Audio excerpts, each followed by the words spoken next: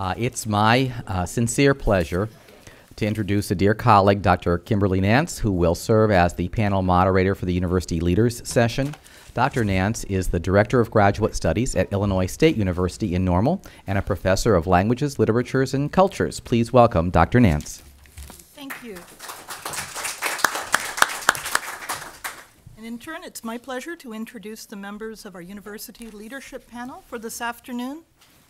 Please welcome Dr. Rita Cheng, Chancellor, Southern Illinois University at Carbondale. Dr. Martina Munsters, Deputy Dean of Students at the University of Chicago.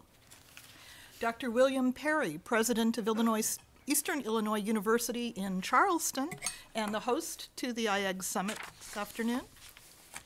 Dr. Stephanie Schlachter, Provost of Lewis University in Romeoville.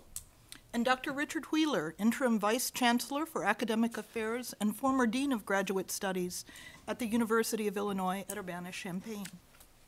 If you read your program, you'll know that Dr. Simon Greenwald, Vice Provost for Research and Dean of the Graduate School at Northwestern University in Evanston, was slated for this panel. He won't be able to participate, but he did send some written remarks, which the extremely industrious staff has placed in your packet. So Bob has asked me to add some remarks from Illinois State in Normal. So after Dr. Cheng's remarks, I'll add a few brief observations of my own. This afternoon, our panel of leaders will contribute to our discussion related to the recommendations articulated in the Path Forward. This document, you have parts of it reproduced,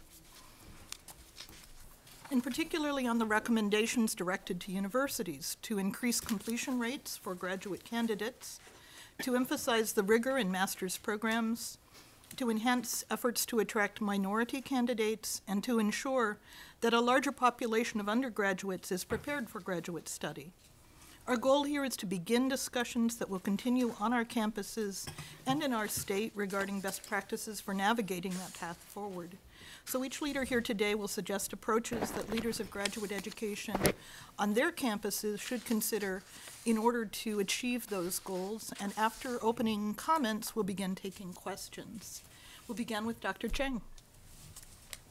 Good afternoon. I've very much enjoyed the quality of the panel sessions this morning, and also having an opportunity to meet colleagues from the state of Illinois and beyond. Southern Illinois University is a doctoral institution that has a great history of access and opportunity for people of all walks of life to achieve in life. And our 11 degree granting schools and colleges offer opportunities to 20,350 students in the Carbondale area. We have 74 master's degrees, 32 doctoral degrees, and of our 20,000 students, roughly 5,000 are graduate students. When I think about the issues around graduate education, I think about pipeline and preparation, certainly graduate recruitment, and the messaging that we need to send about opportunity.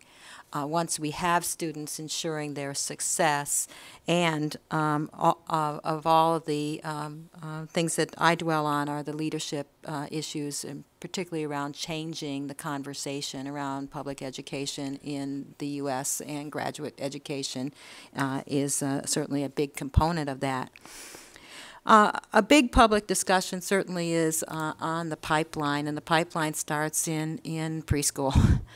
So we have a big challenge to encourage all people in the U.S. to seek education levels of attainment that are greater than what they're achieving now.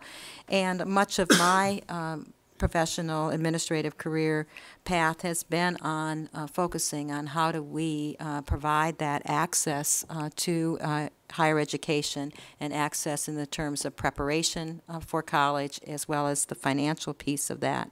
And whether it's a pre-college program, teacher training program, bridge programs, or once students arrive on our campus, first and second year success programs, we are in many ways making sure that we are bringing students to the point where they can consider graduate education.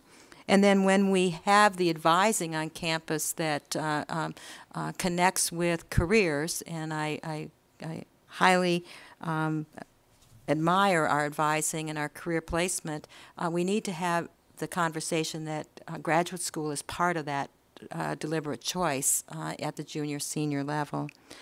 And of course, financial issues are huge. One of the things that we're focused on the campus is through our Center for Graduate Teaching Excellence, is using the teaching assistants and the computer-assisted instruction to enhance student success in core algebra courses. Again, the success rate of students in the freshman classes in math is a national issue, and if we aspire to have more graduate students, we need to get people off that hurdle. I loved the slide this morning that showed all of the different leakage in the pipeline, and certainly math is a big hole to fill. We have a similar pilot program in chemistry. It has increased student success by 12 to 15%, and I might mention that our math success is at the rate of 30%. So there is a huge opportunity for all of us to at least shrink the leakage and maybe stop it altogether. We also have focused on undergraduate research experiences and opportunities as a pipeline to graduate school. The Saluki Research Rookies program, established 2 years ago, is aimed at high-achieving freshmen interested in conducting research and learning more about their intended major. We also have a program called REACH, Research Enriched Academic Challenge, and it offers competitive one-year undergraduate research and creative activity awards to support original research at the undergraduate level. Of course, that like many of your organizations, we belong to the statewide coalition, the Lewis-Stokes Alliance Minority Preparation Program. I was a part of that program in Wisconsin as well, and I've seen some good results in increasing the number of underrepresented minority students in the STEM fields, and certainly looking at ways to encourage graduate education at the undergraduate level. And our undergraduate assistantships across the campus provide paraprofessional employment for full-time undergraduates in various academic disciplines, and I think have made a big difference for our students. Graduate recruitment is also something that I think we can focus on, whether it's domestic, international, in-state, out-of-state, or underrepresented student bodies. The messaging, the support, the encouragement, and the quality of our conversations, I think, are really important, and we can look to ways that we are attempting to reach students and making sure that we have the opportunity for more conversation about why it's worth the extra time in the classroom and in the lab, and what kind of career choices people will have as a result of more education.